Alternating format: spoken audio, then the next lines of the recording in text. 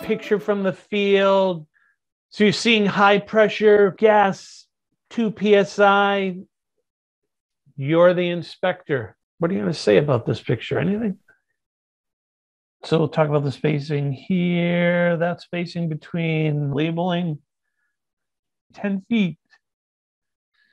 Anything wrong with this label? Doesn't tell type of gas. In this case, it was natural. So the yellow is indicating we have high pressure. Typically, your code book says elevated. It is elevated. A lot of inspectors will let high pressure go, but it's really what we call elevated pressure, because when you get into details of what is truly high pressure, it's not 2 psi. It's elevated pressure. It's elevated over what we require for a 0.5 psi, 14 inches water column in the piping system.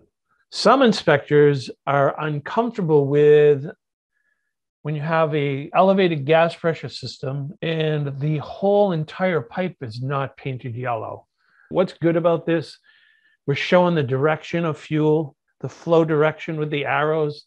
Codebook doesn't tell you you have to do that. It's always a good thing to do, though. A little bit uncomfortable with the usage of the words high pressure. 2 psi, perfect, because that's what your codebook says.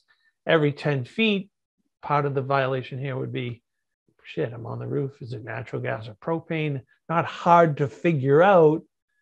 But when the fire department or somebody responds here to an emergency and they're dealing with gas, that's a huge deal, actually, because your labeling requirements are really part of public safety, so that somebody who's not as educated as you are can walk up onto that roof as a firefighter or whatever and know what's going on. So when you don't do your job, I'll leave somebody going, no, I got high pressure, 2 psi, I get that.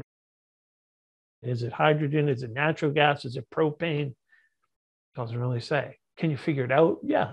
If you have some experience in gas fitting, you can figure it out. Can't leave anything to the imagination, especially in an emergency condition. So those are just some really cool pointers. Hopefully you made some notes.